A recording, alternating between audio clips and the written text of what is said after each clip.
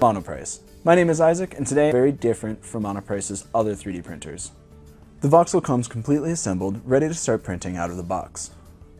The unit is fully enclosed with clear panels and doors allowing you to view the print's progress.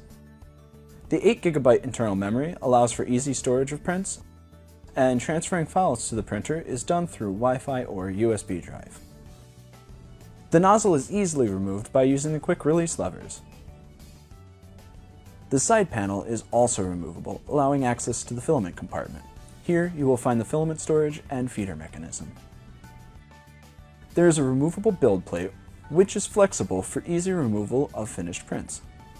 The bed is also heated with a build area of 150mm³ or 5.9 inches in each direction.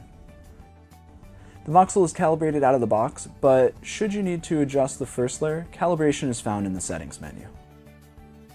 Now that you're familiar with the printer, let's set up the flash print software and Wi-Fi to get you started printing. We'll start off by turning on the printer. Be sure the Voxel is plugged in and flip the power switch. Once on the main menu, select Tools, select Network, then select Wi-Fi.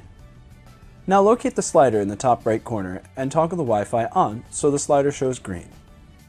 Select your 2.4 GHz band network from the list that appears. Enter your Wi-Fi password if necessary, and the printer should now be connected to the Wi-Fi network. If you prefer a wired connection, you're more than welcome to use the Ethernet port instead. Return to the home screen and select Tools. Then select About, locate the IP address that's on page 2, and write this number down for future steps. Next, we'll set up FlashPrint.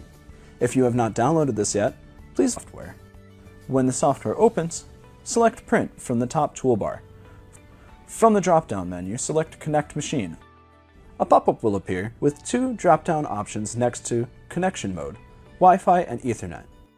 Choose the appropriate method based on how your printer is connected. Enter the IP address you located previously into the IP address port window. Now click Connect.